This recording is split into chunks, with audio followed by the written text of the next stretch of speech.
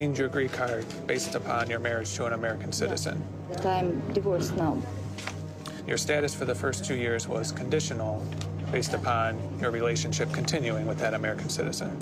But if I want to change my mind and I'm going to live in the United States, I don't know. Yeah. But based on the fact that your marriage to the American citizen is terminated, that may be difficult for you. So if you want to abandon your status and just be a visitor, I can help you do that today. Okay, I want to be just a visitor.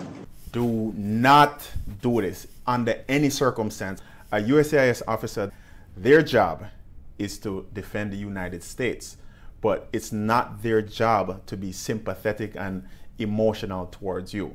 She had a conditional green card, but her marriage was subsequently terminated.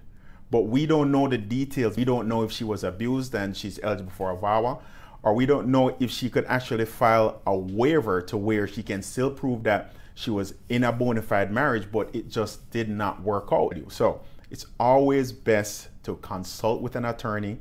That lady gave up her green card, and it's going to be extremely difficult to get back another one, and even more difficult to possibly get a B1, B2 visa.